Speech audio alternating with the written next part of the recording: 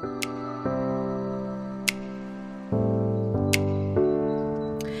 guys, what is up? Welcome back to my channel. Today, we are going to be recording an all dumbbell glute workout. I'm doing this for a few reasons. The main reason being that I understand how intimidating it can be to walk into a gym and not know how to use the machines, to be scared of the barbell. I'm telling you, at the beginning, I was completely petrified of that barbell. So, all I need you to do is walk in your gym, grab a set of dumbbells, and you can go to the corner, you can go to the studio, wherever you're comfortable, or if you have a set of dumbbells, you can do this completely from home.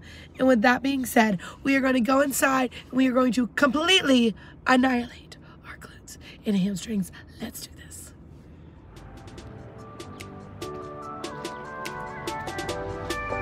So, as you can see here, I am putting a resistance band on my legs.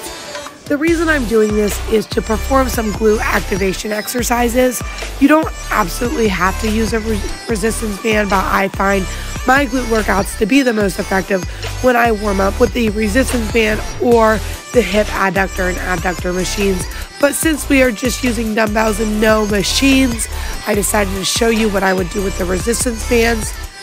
As you can see, there are no particular sets or reps. I'm just kind of going through the exercises until my glutes start to feel the burn, until they feel activated, ready to go. I'm going to go ahead and switch here to some resistant band hip thrust. Again, making sure you really press those hips towards the ceiling and squeeze those glutes at the top. You just want to do this until your glutes feel like they're on fire. I'm telling you, starting out with this kind of exercise is really going to help you out in the long run. To end my warm-up routine, I just do a set of quick squat jumps to get ready to begin. Alright guys, so I just got through the glute activation exercises and I'm now going to move on to the actual workout. We have 5 supersets to really target those glutes and hamstrings. I grabbed a set of 15-pound dumbbells and one 30-pound dumbbell. You can do these with the same weight. You could use all different weights just for the purpose of not bringing all the dumbbells back to the studio. I just grabbed 2. And with that being said, let's get started. So your first superset is going to be sumo squats and sumo pulses. As you can see here, your feet are wide, your toes and knees are slightly pointed outward, and make sure you're getting parallel. This targets those inner thighs and outer glutes.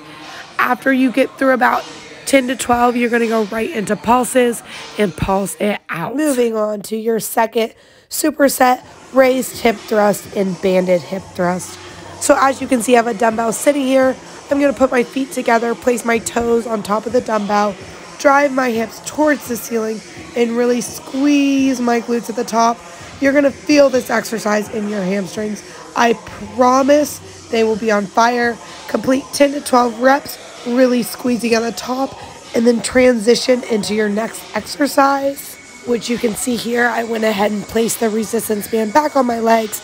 I have the 30-pound dumbbell sitting on my hips, and I'm pressing up and squeezing my glutes together at the top, completing 10 to 12 reps of these as well.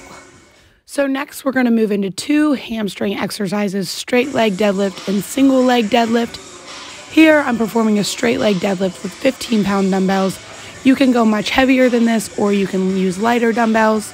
Just keep those dumbbells close to that body, pop that booty out, and squeeze at the top, keeping the tension. So following your straight leg deadlift, you're going to move into a single leg deadlift.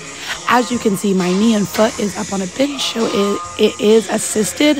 I find this to be much more effective, and I get much more of a stretch in my hamstring. So you're going to complete 10 to 12 reps on each leg, and then switch over to that other leg, just making sure that you're keeping that dumbbell close to your body, and when you come up to the top, squeeze that glute each and every rep.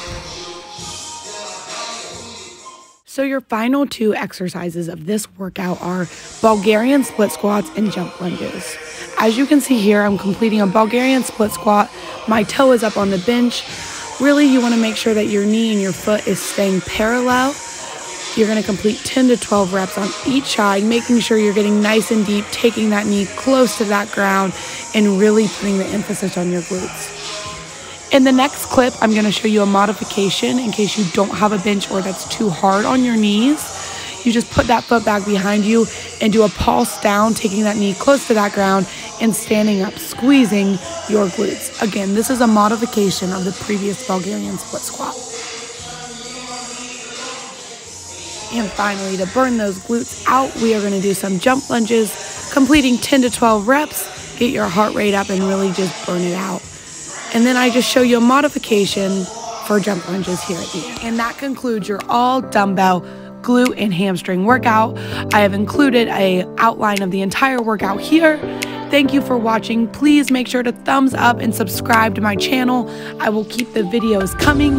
If you have anything you want to see, drop them in the comments. And until then, I'll see you next week.